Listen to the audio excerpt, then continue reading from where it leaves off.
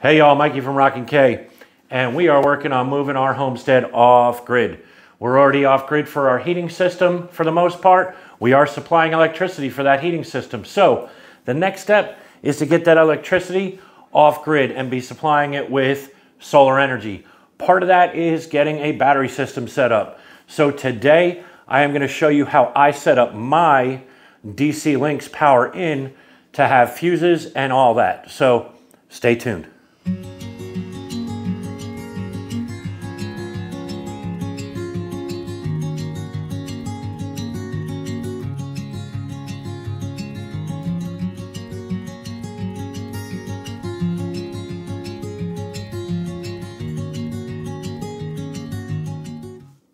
Okay, folks, so as you know, here on the homestead, we're trying to go off grid.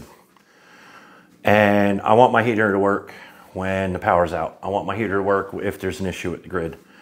So with that said, means I gotta feed it with solar. So for now, I don't have my panels and stuff like that, but I need to start finishing up my battery system. I filmed this a little while ago, and it's back when I built my batteries, and I modified this for using my batteries and everything. And so the actual footage is a little bit older, but it's still the way I modified mine to do all this. Victron Energy, it's good stuff, man. But man, it's expensive. And getting yourself a DC power in first is going to be a really good step towards your battery system and having it as, you know, Victron Energy. I would recommend the power in first, the shunt second, and the DC distributor third. The reason is the DC power in does not have a circuit board in it and doesn't require power. It will fulfill your needs for power in and power out from your inverter and your batteries. The only thing is it doesn't have fuses.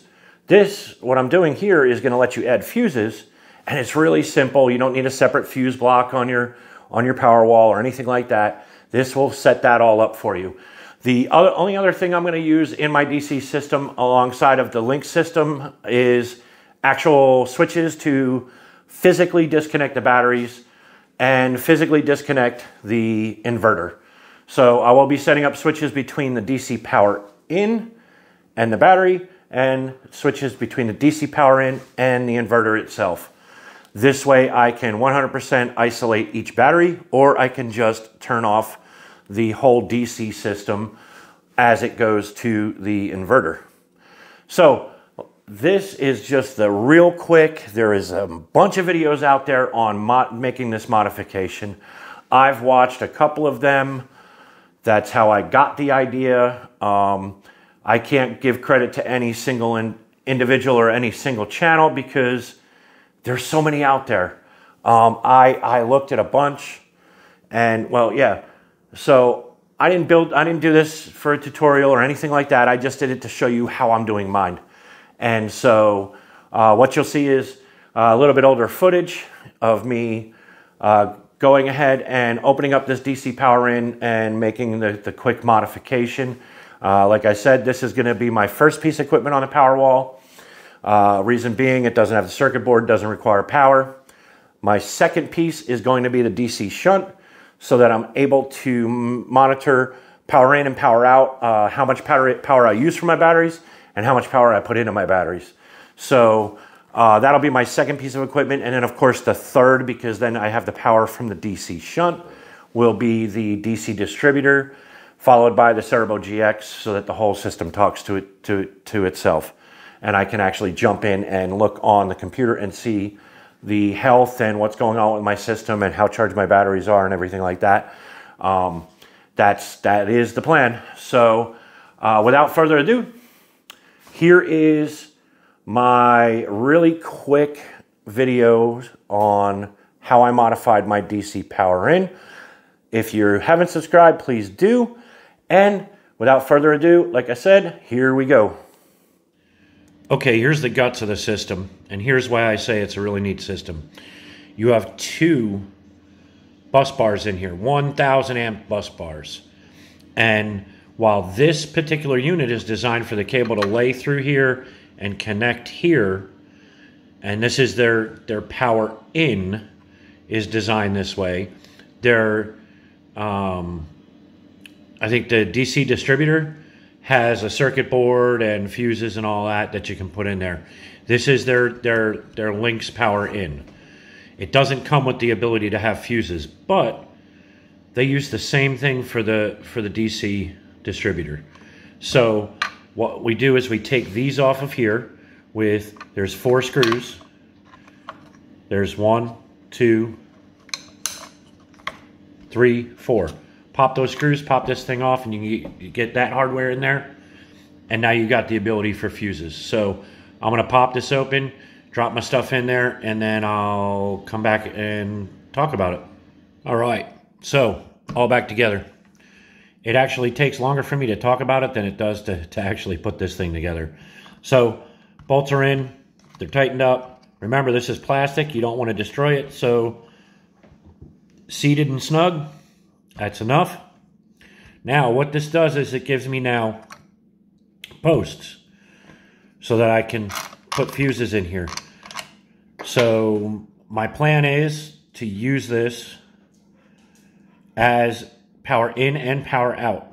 So let me get my fuses in, and then I'm going to explain everything in detail. Okay, folks, there she is. Okay, there she is the way I'm going to use it. So if you look closely, you'll see that there's a 125 amp, 125 amp, and then there's a 200 amp over here. So I'm using this with a 3000 watt inverter. It'll never pull 200 amps. If it pulls over 200 amps, there's a problem. Even with a surge load, we're good. So my BMSs output 100 amps on the 2 batteries that I'm hooking up. With a surge to 125 or golden, they will go into overload protect at 1,100 watts anyway, so the BMS should stop it before the fuse blows. But if it doesn't, the fuse can go ahead and it can pop. I have extras. And yeah, so I will hook the negative up down here on the 3 of them. So these battery negative, negative to my inverter charger. Positive battery, positive to my inverter charger. So what this will allow is the batteries be hooked up here, inverter here. The power can go in from the inverter and out to the batteries, or it can go out from the batteries and into the inverter. Right now, I don't have the rest of the equipment. The equipment is expensive. I told you, it's like the supercar of battery equipment, you know, of solar equipment. So the shunt adds onto this, which will give you the capability of measuring power in and power out. And then the actual, this is the Lynx power in. Then you have the DC distributor, which has the computer board. And that will give you the fuses and let you know when the fuses have popped and all that. I'll probably stick with 2 Lynx powers. I'm not even sure. We'll see. But then you have this nice cover. Covers up all your stuff, right? So let's, that's where your battery cable is going. If you need to install this the other way around, what's cool is they give you a sticker to put on it so that it reads right. It's in the box. I'm not going to install it upside down because I'm worried about stuff falling in. They do have little bars. You can see them in there to protect the terminals, but I'm just worried dust, debris, crap, stuff is going to fall in there. So I'm going to mount it this way and have my cables come up through the bottom. It's just safer that way. But that's my intent. That's what my plan is. The next time you see this, it'll be going in and being installed on the wall in the one garage. But like I said, this is a bus bar and fuses all in one. I will be having disconnect switches in between the battery and this unit so that we can actually disco the batteries to power down the solar system 100%. But it works. 125 amps for my 2 batteries, and like I said, the 200 ampere for my inverter charger. Quick, simple, easy. I really didn't want to go into much detail because they've beaten this down. I'm just putting this out there because this is how I'm using mine.